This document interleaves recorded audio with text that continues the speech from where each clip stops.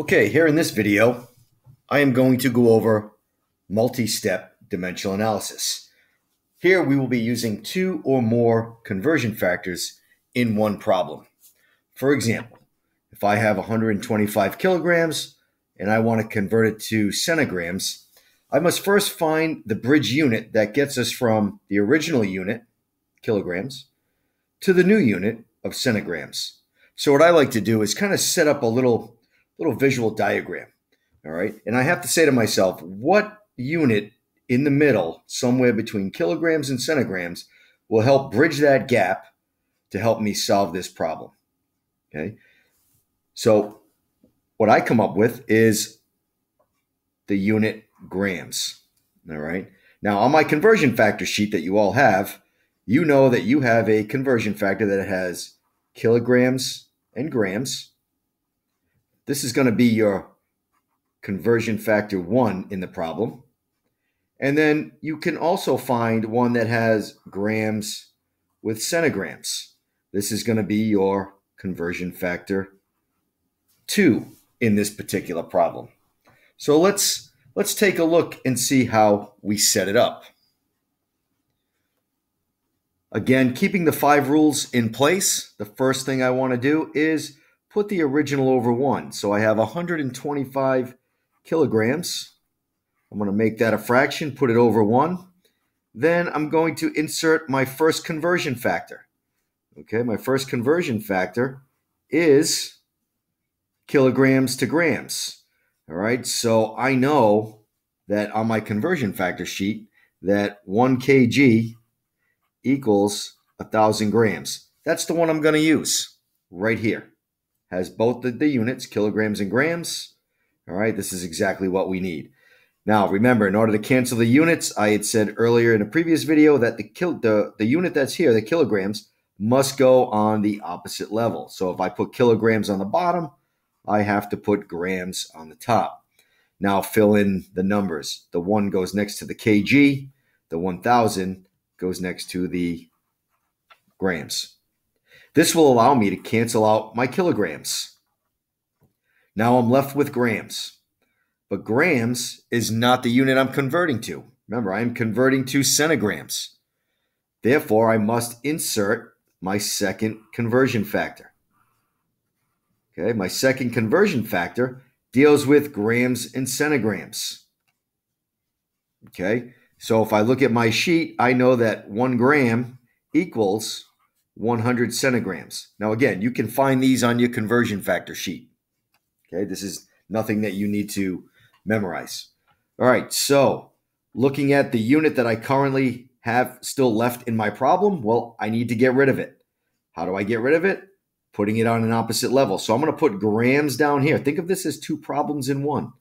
So if I put grams down here, then the other unit is centigrams. That's going to go on top. All right, then I look at my conversion factor. The 1 goes next to the G. I'm going to put that in there. And then the 100 goes next to the CG, which is going to go right there. All right, so I can cancel out the units that are available to cancel. Remember, canceling units, you need 2, and they must be on opposite levels. Now, the one that I do have left is centigrams. Centigrams, I don't have anything on the opposite level here, so I can't cancel out, but that's okay. All right, centigrams is what I'm converting it to, so I need to have this still in play. All right, so now, step 4, multiply the numerator. You got 125 times 1,000 times 100 equals 12,500,000. I'm going to put the CG here because it's still left. And then I'm going to multiply the denominator. 1 times 1 times 1 is 1. Now, step 5, simplify. And we know that anything divided by 1 is itself. Therefore, 125 kilograms is the same as 12,500,000 centigrams. Okay, so let's recap.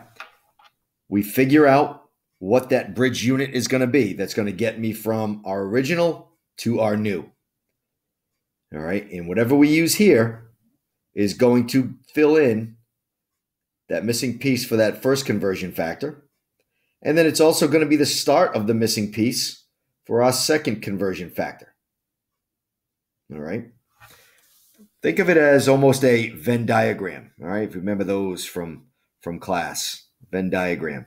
All right. You have what they both share in common that sits in the middle.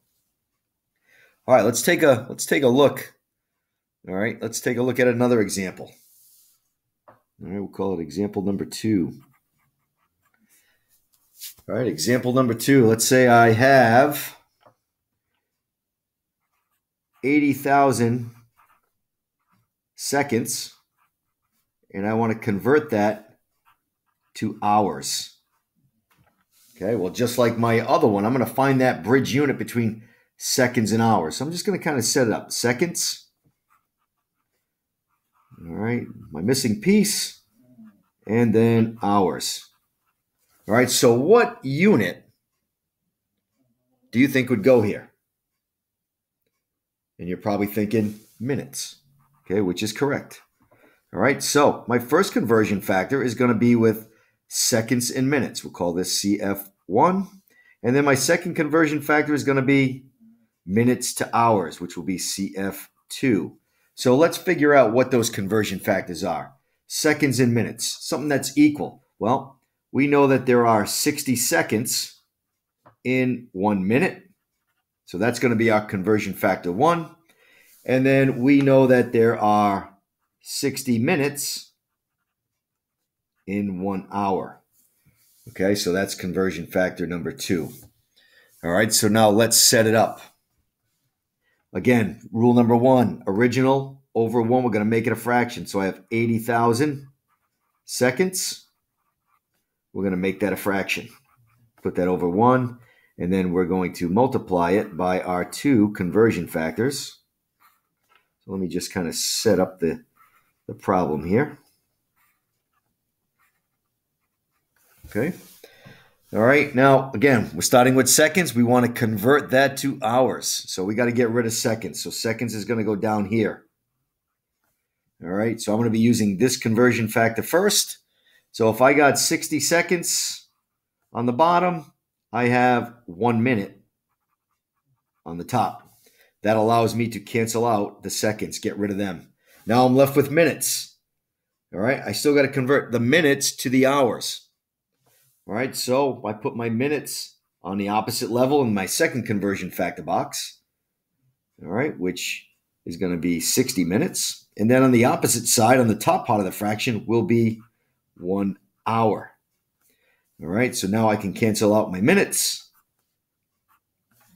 It leaves me with hours, and that's okay because hour is the new unit that I'm converting to.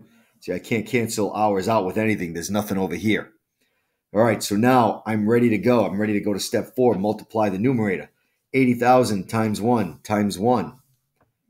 is 80,000. And I'm just going to throw the hour in there because that's the unit that's left. Okay, and then I multiply the denominator. All right, 60 times 60 gives me 3,600. All right, so now I'm ready to simplify. So I take the 80,000, divide it by the 3,600, and that gives me 22.2 hours. Okay, almost a full day. All right, so 80,000 seconds equals 22.2 hours.